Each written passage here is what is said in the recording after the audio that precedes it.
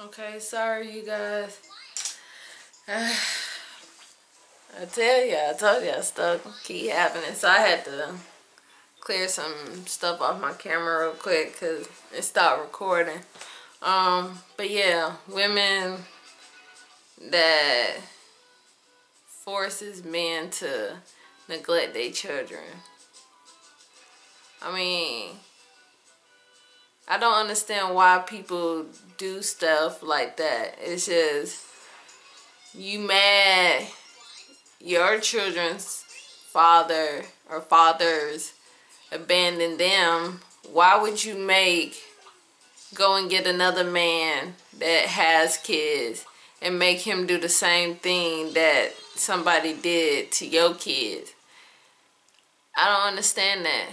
I don't understand people that has that mindset. Men that didn't have fathers and would complain about how their fathers made them feel, about making broken promises to them, about them showing up and then they never do, or making all these promises that they never have, and then they grow up and have kids and do the same thing.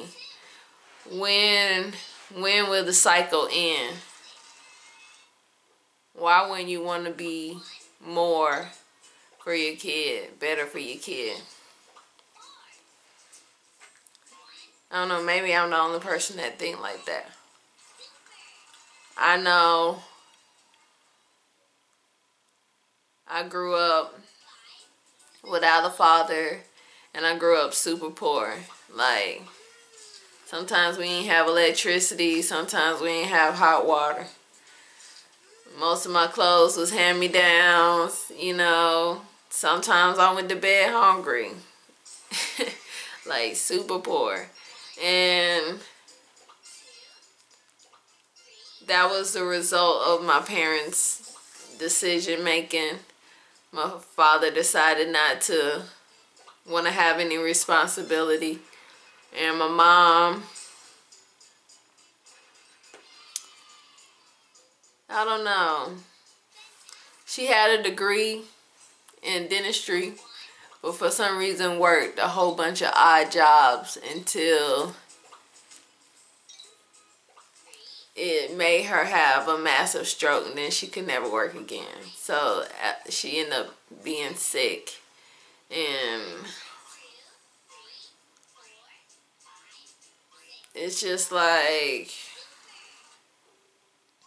I don't know, life was hard growing up. Not to say my dad being around would have been better. I really don't remember a day that my dad had a job. So, who knows? Him being around probably would have been worse. But at least I would have saw some type of male figure. And when I got old enough to want to date boys, I can know in my head, oh, these is the qualities that my dad had, and I didn't like them. So let me choose a different dude that don't have these same type of qualities. I don't know. Even if, you know, like in separate households. If my dad would have just been there to talk to me more, let me know about life. It seemed like he didn't really try until after my mom died. And I don't know. I mean, he got 3 kids. Never did for any of them. But I don't know if it's like he felt guilty. I'm sorry, you guys. I miss my mom so much. I don't know if he felt guilty and felt like he was obligated to try and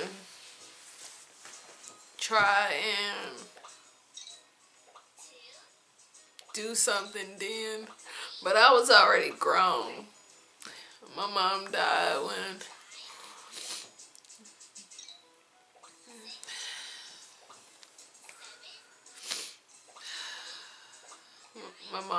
when I was 24.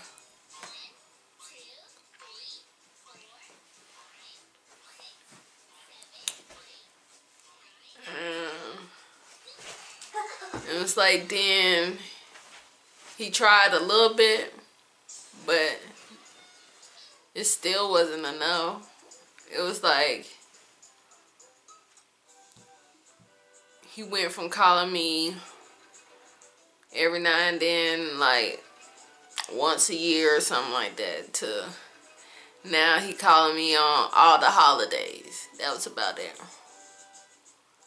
And he always had excuses why he couldn't do for me.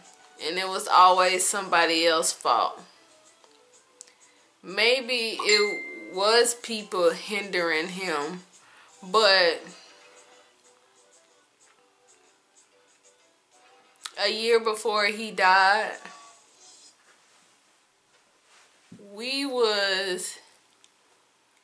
I gave him an opportunity to escape what he complained about all the time, that nobody was trying to help him, that it was always somebody else's fault. I knew somebody that was going to hook him up with a job. And I had my own place in Chicago. So if he didn't want to stay with his mom, like he said he did, he could have stayed with me. But he said no. He had something lined up in Georgia. And then not even a week later, he calling me super drunk, talking about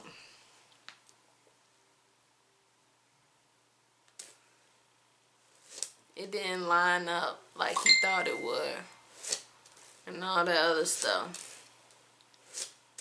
And I didn't understand why he was calling me, why he was telling me that. What was I supposed to do? Fly him back out there to Chicago?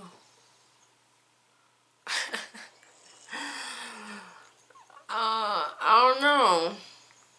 I don't know why everybody think I'm so well off. 'Cause I'm not. I'm out here busting my, trying to take care of my child with no support, no help. But I wonder why my dad didn't work that hard for any of his kids. Was we not special enough to him? I wonder why my child's father don't work that hard for her. Is it selfishness? 'Cause it just, I look at her and I be like, how can you abandon your own child? Like, and then try to pretend like you're doing something and that is everybody's fault but yours. Nobody want to take responsibility for their own actions. They just want to blame everybody else. And folks is getting hurt. Broken people breaking other people, making more broken people.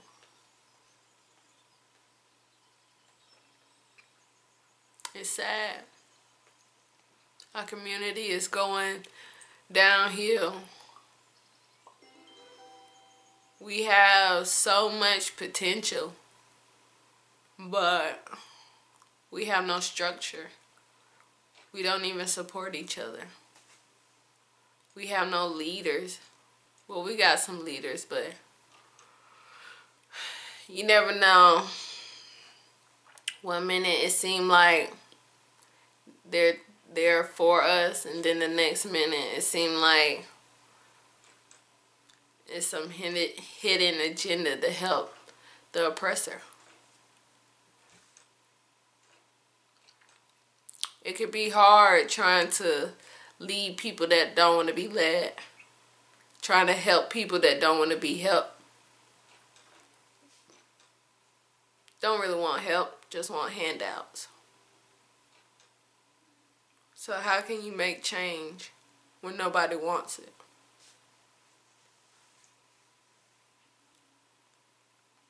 I used to do Uber in Chicago, and I would go into all the neighborhoods, like Hispanic neighborhoods, Chinatown, black neighborhoods, white neighborhoods. Everybody neighborhood looked like they cared, except for ours. On my block,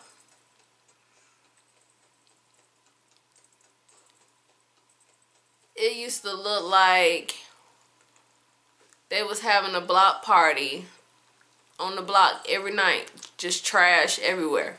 And I would go out there and clean it up. And before the day over with, it looked like somebody just took their trash and just went down the street dumping it on the ground again. Maybe it was somebody who saw me cleaning up and they felt like, oh, she thinks she better. She out here trying to keep the neighborhood clean, who she thinks she is. Maybe it's just people that don't care. But it's like, if you don't care about yourself, how's anybody else gonna care about you? If you don't respect yourself, who else gonna respect you? I had to learn that for myself. Because for a long time, I didn't care about myself. I didn't respect myself. If I did, I would have made better choices. But I'm learning, I'm growing, and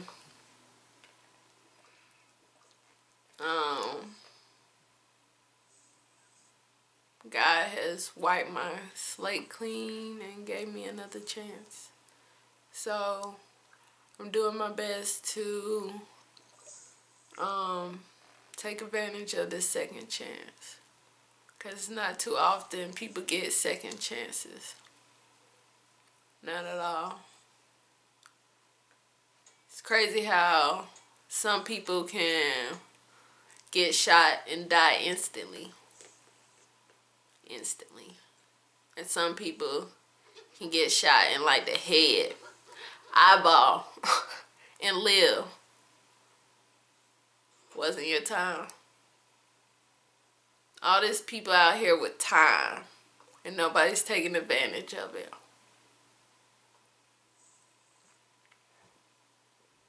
And then there's people who got a clock,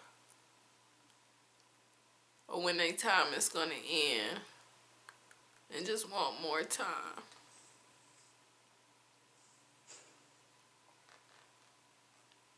So what are we going to do? How are we going to fix our community? Because we're never going to get anywhere until we fix something. And we got to at least start with loving ourselves, respecting ourselves. Stop killing our own. You shouldn't kill nobody, but your brothers and sisters, you got to stop that. We need more fathers who really want to be fathers.